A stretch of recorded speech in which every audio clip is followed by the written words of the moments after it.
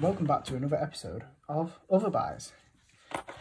Today I'm going to show you how to change the battery in a watch.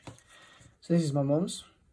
As you can see, it's not working, not ticking either. So I'm going to use my Jorist watch repair kit to have a go at changing the battery.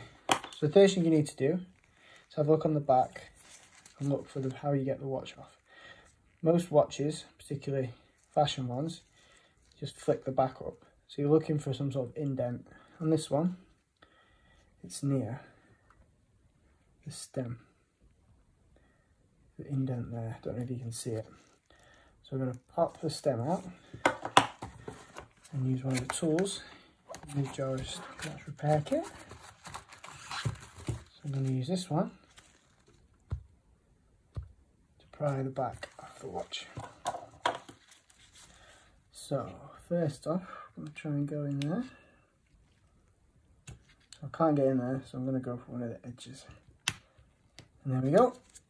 Popped it in, popped it straight off. So now we need to check the battery.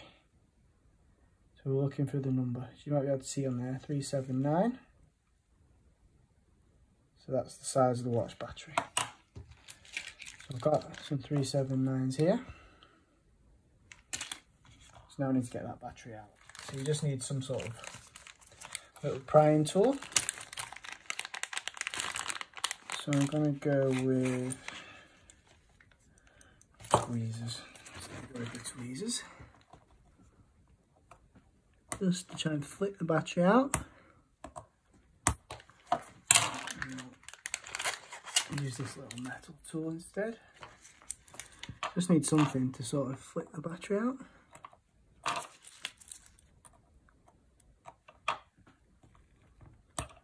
Need to hold on to the movement so it doesn't flick out.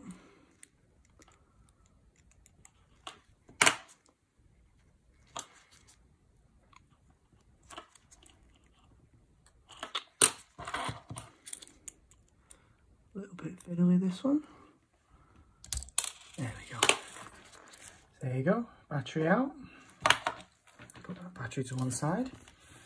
Make sure you dispose of these safely in some sort of battery bin, recycling centre, because otherwise children can get hold of those, swallow them.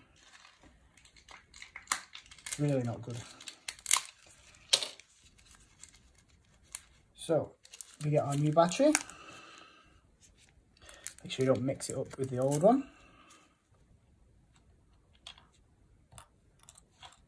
And we just pop that in there.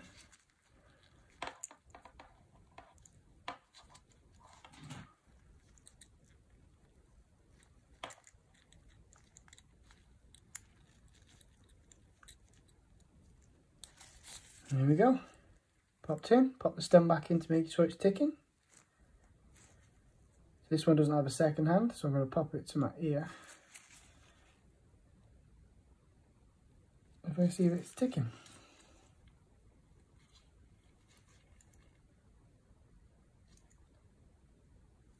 And it is ticking. I don't lie to you. It does have a second hand. There you go, ticking away. So now we need to get the watch back on.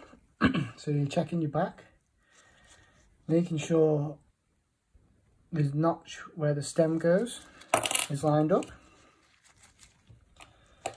And now you can put that on. You can either use brute force to force it back on, or in some watches you might need a watch press to press it on. So I've got a watch press here.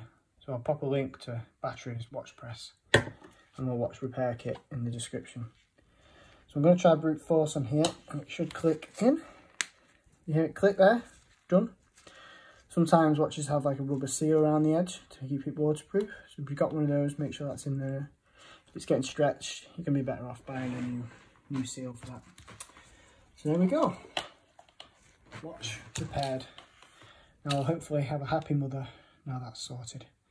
If you like this video, found it useful, don't forget to like, follow and subscribe. And if you want to get any of the equipment that we've discussed, there's some links in the bios to get those from Amazon.